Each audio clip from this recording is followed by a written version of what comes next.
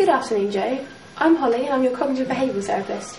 We're here today to come to terms with the cause of your schizophrenia. So can you tell me about your home and yourself, please? Joe, can you tell me about your home and yourself, please? Well, my stepmom controls me. My father was murdered. April 2009. I think my mum was wearing a pink jumper. I think she used a knife and something else, maybe in the kitchen or something. CBT stands for Cognitive Behavioural Therapy, and it works under the assumption that the patient has irrational thoughts and beliefs about themselves and the world around them. Typically, these thoughts and beliefs are negative and self-defeating.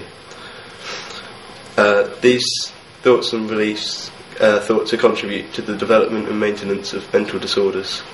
In accordance with this, the central goal of CBT is to eliminate these irrational thoughts by challenging them and demonstrating that they are wrong through reality testing.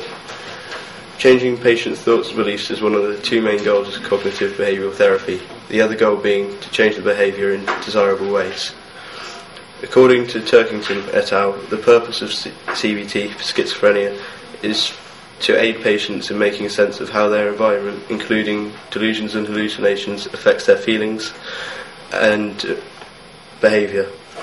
As though it cannot completely eliminate the symptoms of schizophrenia, it can help the patients to cope with them. Why does your mum control you? She hasn't got any sons of her own. Don't you mean daughter? Yes. Son, yeah. What actions does she use to control you? She usually cooks me dinner, and cleans the house, sometimes dust and polishes and things like that. How's cooking your dinner a controlling action? She gives me really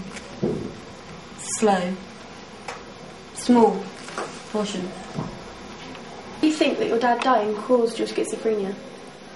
I've got schizophrenia. Schizophrenia has many symptoms. One of these being exhibited by Joe is the unwillingness to acknowledge that they have a mental disorder. Other symptoms include allergia, affective flattening, hallucinations, delusions, feelings of persecution and of thought insertion. Okay, Joe, so for the purpose of today, we'll just pretend you have schizophrenia. Pretend? Yeah, pretend, okay. So, Joe, why do you think your dad dying caused your schizophrenia? My stepmom murdered my dad, so she could control me. We have the documents here that show your dad died of cancer. No, my stepmom works for the NHS. She put those together. He told me yesterday he was murdered. How do you speak to your dad? I speak to him all the time. How do you cope with your mum controlling you? I usually read a drink.